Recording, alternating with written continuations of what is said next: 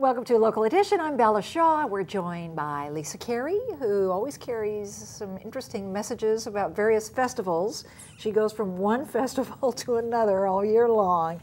The Harvest Festival is upon us. It's lovely. It's the original art and craft show, and you know, it's been around for 43 years. It's a great tradition, and it's the largest and most prestigious indoor arts and craft show on the West Coast.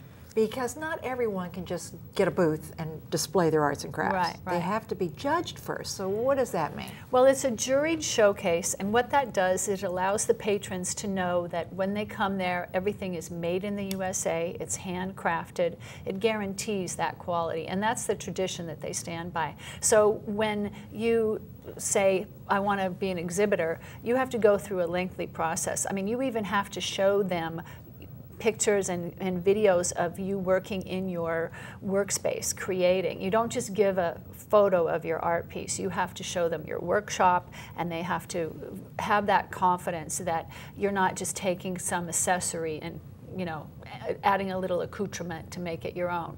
It's handcrafted, and it's a work of art, and it's a passion. So what's nice is these artists all get together from throughout the United States, and it's they feel really great being able to show their works and share it, and you can visit with them, and they also get into it a little bit with costumes, and they enjoy sharing their passion, and it's really what makes it fun.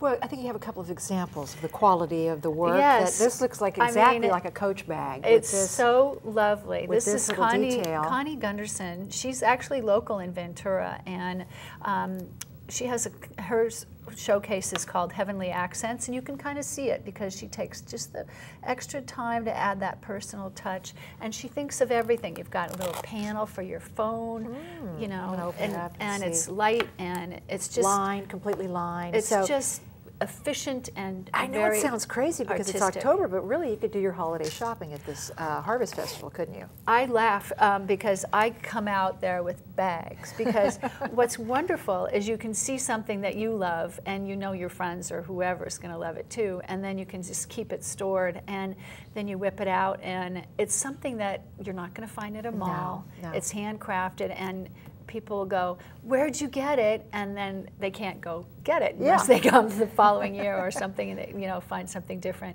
But that's what makes it unique too, is that you're not going to be able to shop anywhere else. And so, and they make it a really fun, entertaining shopping experience. They've got strolling performers and onstage performances. Lots of food. Specialty foods, and they have a kid zone so kids can let loose, and they have Lowe's is going to be out there doing some potting, take home some free mementos. There's a pumpkin patch. So you just bring the family. Yeah, kind of thought of everything. Yeah, how about a leopard print? Oh, you saw that. I have been hiding that. This one is one of my favorites because this handle and how it opens, and you can see the stitching. It's just, it's really amazing. And you can see labor of love, you know? Yeah, it really and is. then she's got a little thing for your keys you can stick on there, and it just buttons up really tight. Very elegant. Just lovely, so fashionable. Yeah, it really is. Now, this benefits, right? The nonprofits. Right. You can bring a can of food, you can participate. Yes, thank you for asking that, because when they come to Ventura, they really want to make a difference for the community. And last year we raised over 4,000 pounds of food when people brought canned goods, and they donated them to Food Share.